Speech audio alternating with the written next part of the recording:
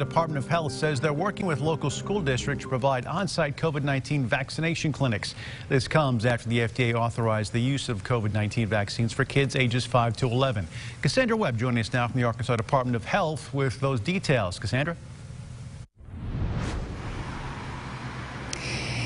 Hey, Bob, the Arkansas Department of Health says they are happy to work with school districts to get them the vaccines they need.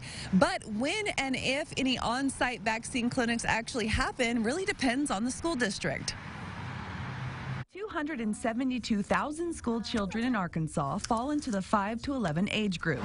And the Arkansas Department of Health stands ready with vaccines. And we have in the state at least 100,000 doses. If parents want them for their children. And we'll have additional vaccine doses arriving this week. The ADH says they're happy to collaborate with schools to provide on-site vaccine clinics. But really, it's up to the school district to determine whether they want to have on-site clinics hosted in their schools. The Pulaski County Special School District didn't hesitate. They're gearing up for on-site clinics very soon. We'll have 4 clinics the week of the 15th through the 19th. They'll be Monday, Tuesday, Wednesday, Thursday at each of the 4 middle schools. The district's goal is to get kids their first dose before Thanksgiving break. Then you look at that 3 weeks from the first dose, then that way they'll be able to get the second dose before we go on winter break. The district says parent reaction is mostly positive. I think a lot of it has to also kind of tie into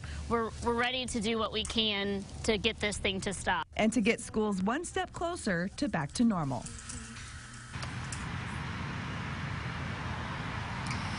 Now, other school districts in central Arkansas are also actively working on plans for on-site vaccine clinics. So if you want to find out what your school district is doing, we most likely have that on our website for you, KARK.com. Reporting live in Little Rock, I'm Cassandra Webb. Back to you.